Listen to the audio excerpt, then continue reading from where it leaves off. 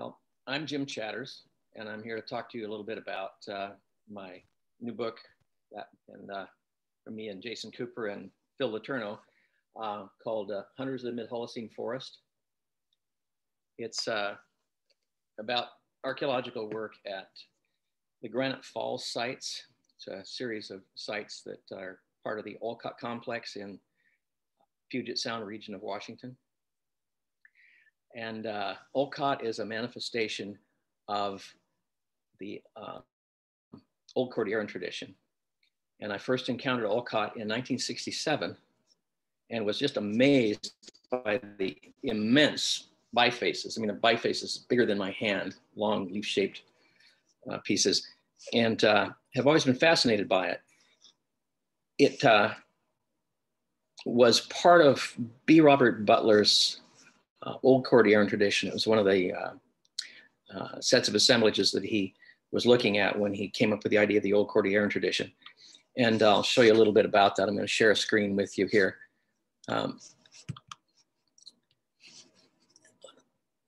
Olcott is found throughout Western Washington, and really manifestations very much like it occur in British Columbia, Southern British Columbia, and out into Central British Columbia, really, and down into to Oregon. It's a very widely distributed manifestation of B. Robert Butler's old Cordilleran tradition.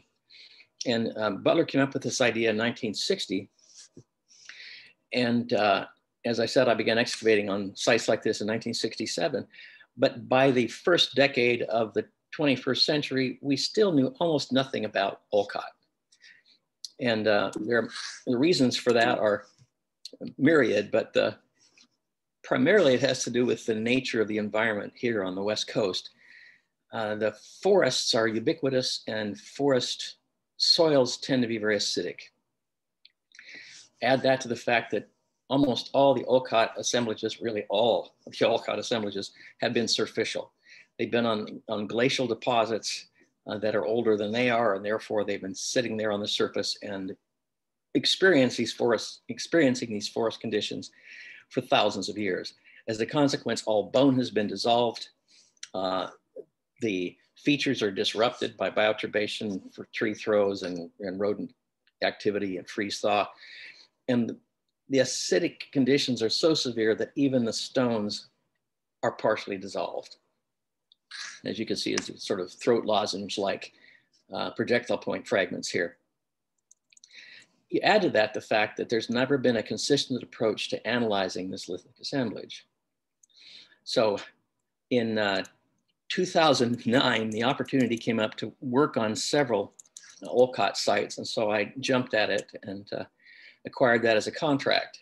And so this project is a CRM project conducted as a research project to try and solve a problem that I've been trying to address for many years.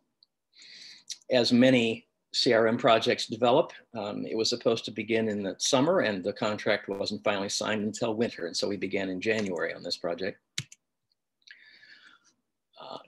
Very extensive excavations at 3 site localities in the pasture and in the forest.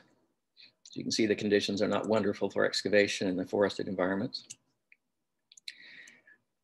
The project produced a large quantity of artifacts. We had over 16,000 artifacts recovered, ranging from cores all the way down to spent projectile points. As a consequence, we were able to work out the reduction trajectory from these pyramidal-like cores. It's very much like a core and blade industry, although they weren't producing blades for use directly as blades. They were using them to produce projectile points, end scrapers, and the like. But it was very surprising that we found that they were a core and blade technology.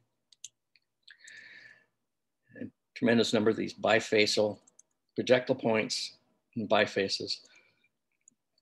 So this gave us a chance to understand the nature of the lithic production process and its trajectory.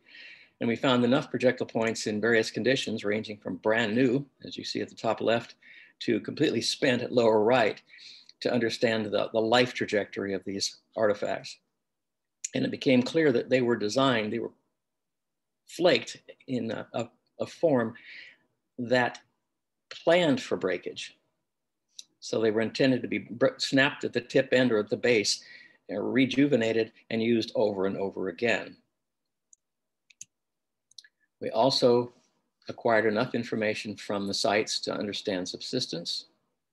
We've got a little bit of information anyway on plant usage from this first ever cooking feature from Olcott after all these years.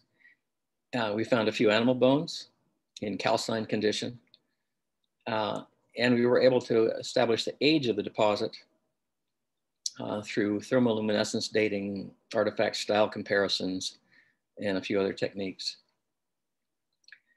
To understand the environment folks were interacting with, my collaborators and I spent our own time. We went over and cored a bog that was less than a kilometer away, obtained a 14,000 year plant record for the region, and were able to establish that these folks were occupying an environment that was highly dynamic, and that they were using a series of newly regenerating burned forests as their primary habitat. So that's what we're going to tell you about in Hunters of the Mid-Holocene Forest.